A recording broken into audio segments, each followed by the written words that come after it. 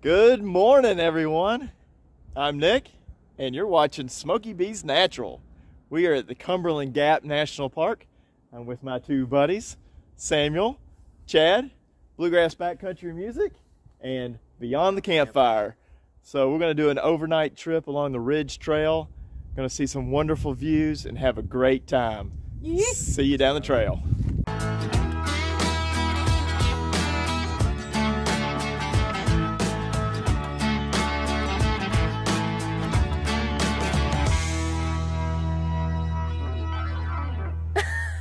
Bros. Figured I'd talk a little bit about our plans. We've already started off with a little hiccup when we got to the park ranger station to sign in and get our permits for the trip.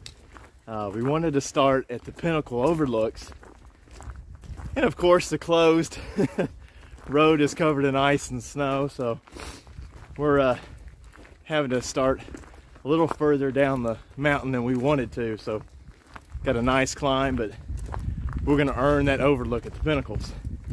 We're planning on roughly a 14-mile day. We're going to head up to the Hensley Settlement. It's a historical settlement up on top of the mountain. And if we got time, we'll go check out all the cabins and such, but we're going to camp there for the night. Get up in the morning with possibly some snow, and then head our way down towards Sand Cave. Check that out before we finish. So we'll see you at the top.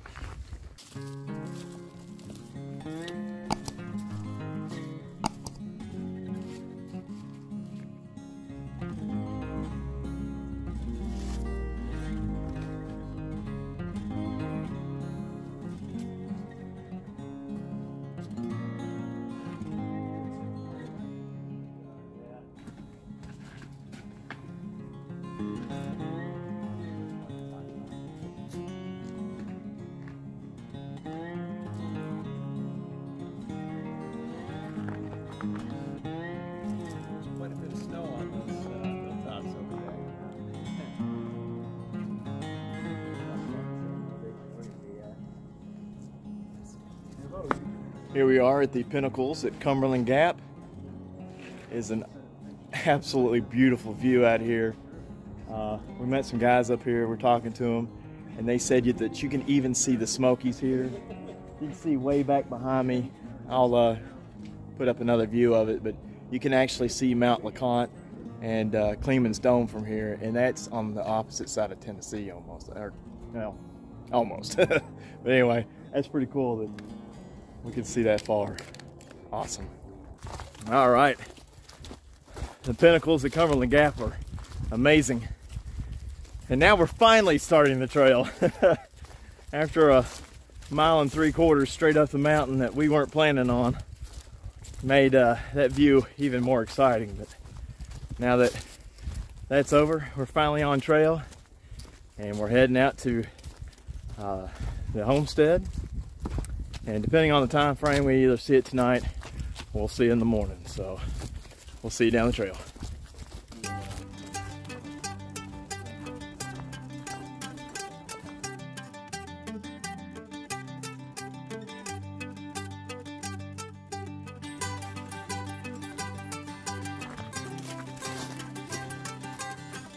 These hills are no joke.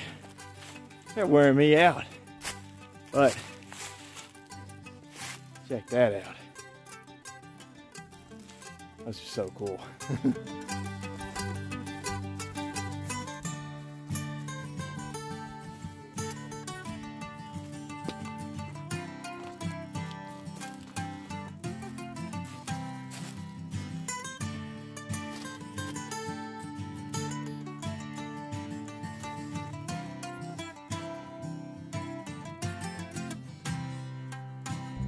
All right, we finally stopped for lunch, and how fitting, Table Rock. Oh, that's pretty cool.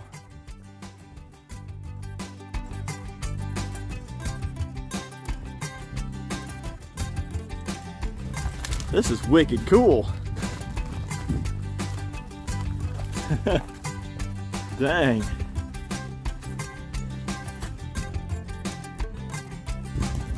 Lunch is over.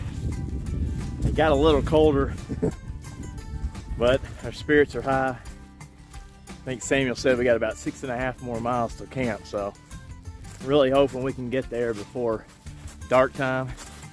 If we do, maybe we'll have time to check out the Hensley settlement before the sun goes down. Oh, wow. That rock is huge. Dang. There's just rock features all over. Huh.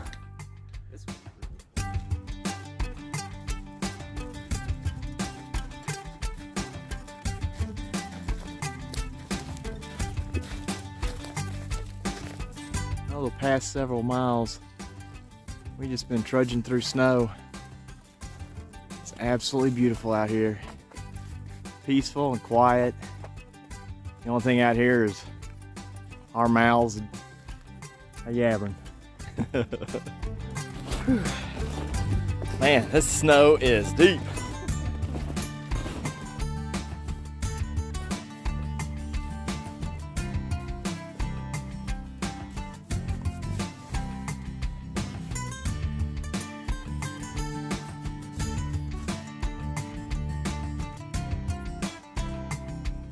Giant rock. So dry under there. It's tempting just to build a camp spot right underneath it. Icicles are beautiful. All right, we're getting close to the Hensley settlement. I think we have about another 1.5 miles to camp.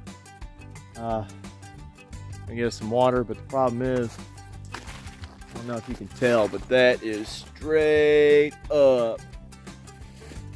Ugh. I'm beat and I'm ready for camp. That's one huge rock. Oh. Look at these poor saps trying to get down up the hill. Tell you one thing. You better watch where you're walking. Keep your head up. Yeah, look at that pile. That is wild. Well, we finally made it to the Hensley settlement. Looks awfully eerie and quiet, but beautiful as well. I believe this is the spring house. See some water coming out of it, so I think this is where we're getting our water.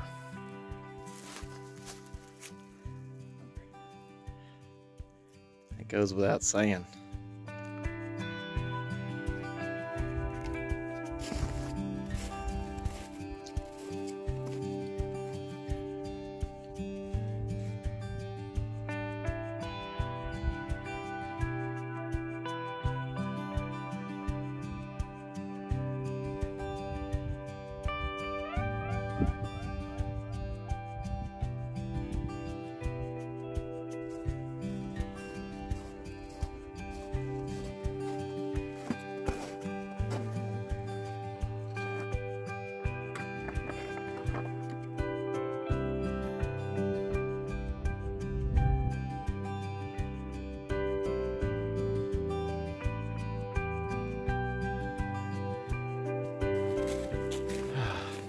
Finally made it home. There's a couple people here already, so maybe we'll have someone else to chat with tonight. Oh, it's almost dark. He said building a fire in the winter is tough. Samuel and I are cutting stuff up. Chad's the master at the flame. It's gonna be a good night.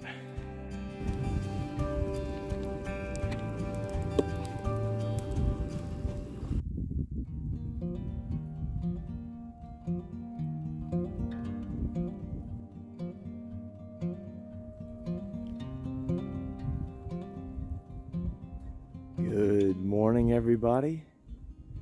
Man, last night was a crazy adventure. Oh, a storm, winter storm came through. I think we've got at least 8 to 12 inches of snow last night. I spent a lot of the night just knocking snow off my tent, and at one point it even caved my tent in. And that was scary. Oh, but it's absolutely beautiful this morning. Oh, I don't know, it's so quiet and peaceful. But anyway, I'm gonna get some coffee and some breakfast and get back on the trail. Got my coffee going. Now I'm melting snow for water because there's no water around here for miles. Now I've got less than a liter to get me to the end of the day, so interesting little trick. Well, we're all wrapped up. We're just socked in by a icy, snowy cloud. Oh, it's just absolutely beautiful. I mean, the amount of snow we got last night was amazing. Now that I got that coffee in me, I'll explain a little better about my little fiasco last night.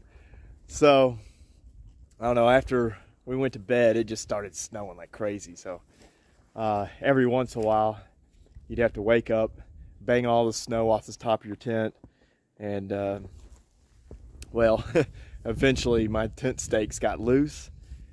And sometime in the middle of the night, I woke up to one side of my tent just literally laying down on top of me. So that was pretty scary, but I calmed down, took a moment and collected myself and got out quick and fixed it. But man, that was a wild ride. Anyway, let's get the thoughts of last night from the other guys. Samuel?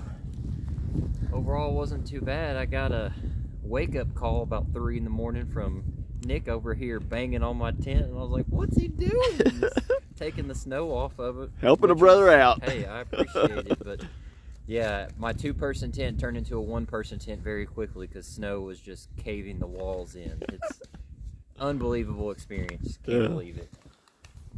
Chad?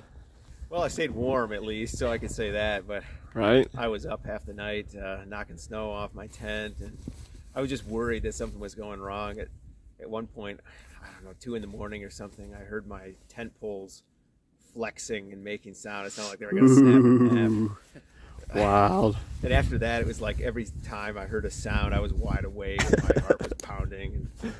And, it was crazy. Yeah. Beautiful, though. Heck yeah. Well, we expected lows in the 20s. I don't think it did get down to maybe 27 last night, but all that snow, I think, insulated us pretty good. So I slept real nice and toasty when I did sleep. But anyway, we're getting going, and we'll see you down the trail.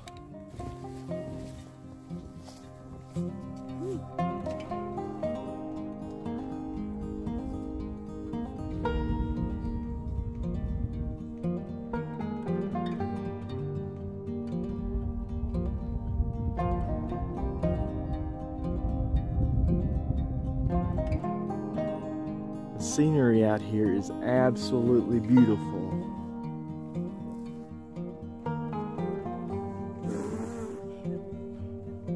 So great. Good job, buddy.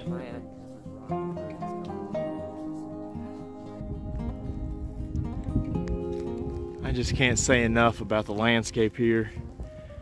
It's been a slow trudge down the mountain, post-holing and everything, but man, is it beautiful. We were talking like how we felt like we were kids on a school snow day. Look at the size of that rock. That thing is huge. Oh, all that snow all over it. Absolutely gorgeous.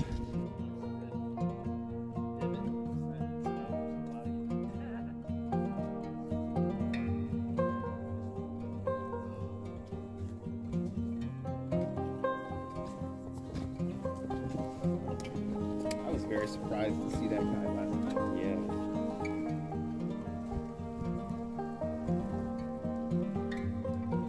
It has been a steady trudge up the mountain.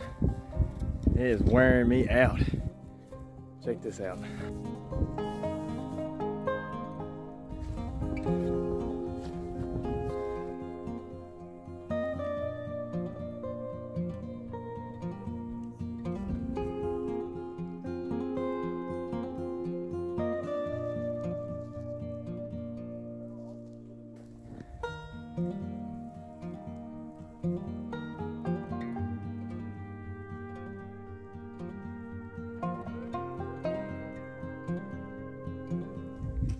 Lucky I'll slip and get a blooper.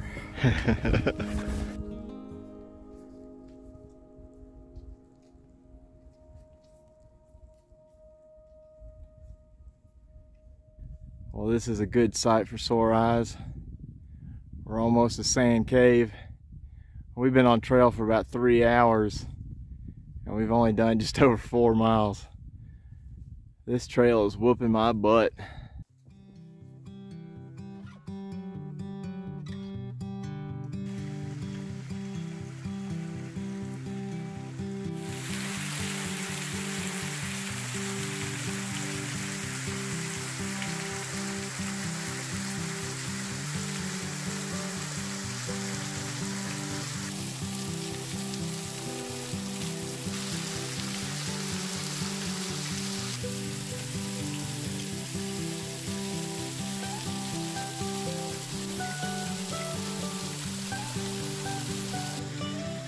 This is absolutely breathtaking.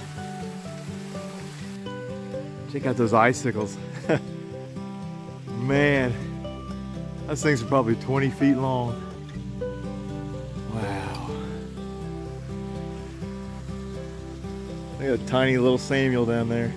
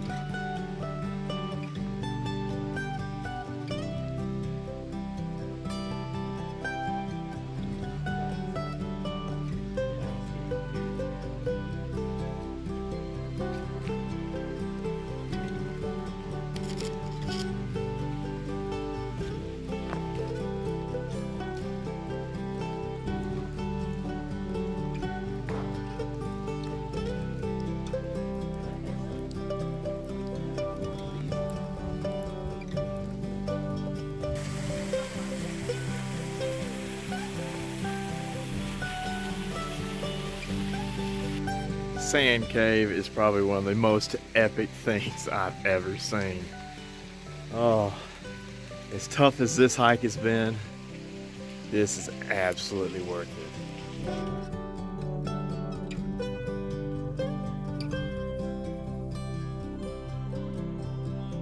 Just talking about how we're starting to finally see some blue skies. You can just barely see the sun.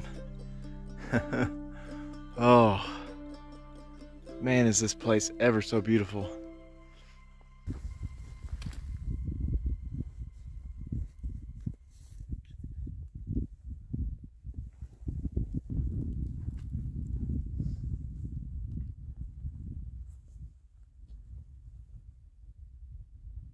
Come on, Trail Santa.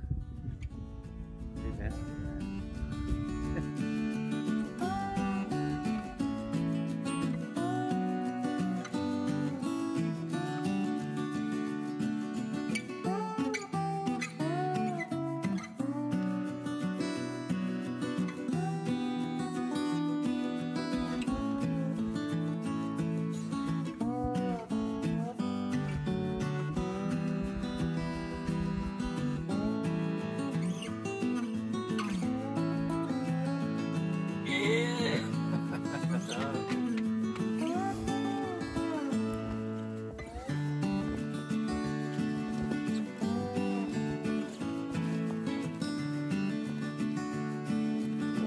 Oh my.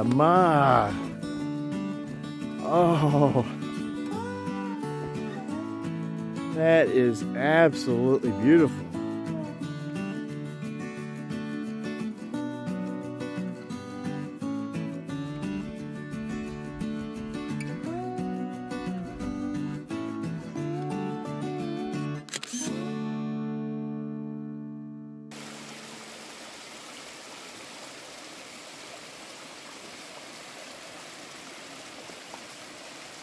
All right, well, we're on our last mile of our 3-mile descent from the mountain. I just wanted to wrap things up here. 25 miles on the Cumberland Mountain, all the way from the Cumberland Gap to the White Rocks. What an epic weekend. Beautiful sights, weathering a winter storm. I couldn't imagine doing it with anybody else than these two guys. Samuel, my trail bro, and my buddy Chad. Be sure to check out their channels. I'll link them down in the bottom. So if you like this video, give me a thumbs up, leave me a comment. Don't forget to hit that subscribe button. And always, don't forget to support your local beekeeper.